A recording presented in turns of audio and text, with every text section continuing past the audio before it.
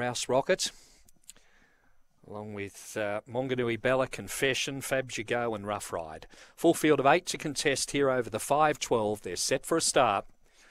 Ready.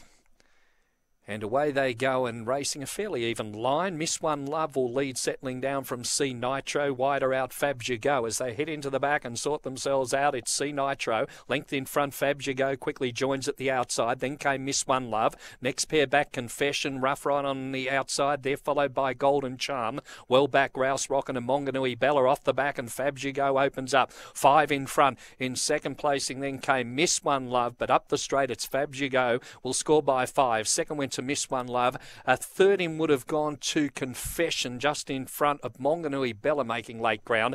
Then came in behind them was Rouse Rocket, Golden Charm, and back amongst the tail enders there were Rough Ride to pull up. C Nitro in the bunch as well. Stand by for the placings. 7-3-6. 7 Fab Go, the winner, defeating number 3 Miss One Love, and 6 should get third, Confession.